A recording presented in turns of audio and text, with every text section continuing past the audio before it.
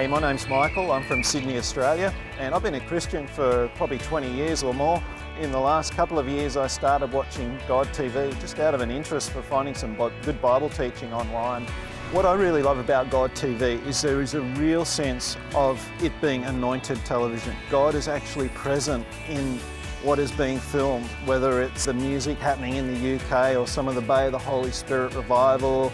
And not only that, but when that signal goes out across the satellites and the airwaves, that actually impacts people right across the world. And I've been rapt and amazed hearing testimonies and seeing testimonies at God TV broadcast showing how God is impacting people's lives as people get healed just in their living rooms watching God TV. It's really God's presence and power moving through the program content and impacting me. It's actually changed me. It's actually brought about God's healing in my life. During 2011, I'd been dealing with a couple of health issues. For a couple of years, I'd had a condition called irritable bowel syndrome, or IBS, and because it's a syndrome, it's not something the doctors really have a cure for. I was watching God TV during the month of September and the lead up to Missions Week, the prayer in Jerusalem in Israel, and I was just so excited by what I was seeing in the lead up to that, and I got right into it. I was watching it online and I sent my prayer request in, and that prayer was also going on the altar right there in Jerusalem with Nathan Morris praying over that prayer and thousands of others. And I began to see a shift that medically couldn't be explained because the diet that I was on was no longer working. In fact, I would only have bouts of this condition when I was about to do something of significance in the kingdom, even just as simple as turning up at church or being rostered on for prayer or any of that sort of stuff. By the end of 2011, I was healed completely. That was it. I was absolutely healed, and I've been fine from that condition that is chronic, but it's gone. I'm healed.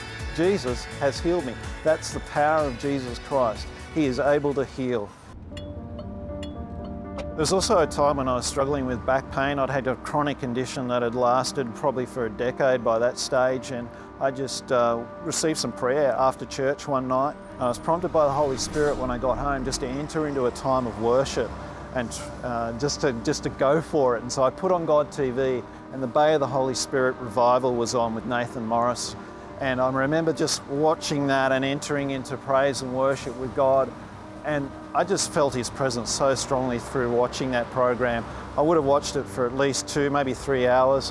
When I finished watching it and that time of worship, I had no back pain at all. And I have not had any back pain since, because Jesus Christ, the same yesterday, today and forever, He's the God who heals, and He has healed my back.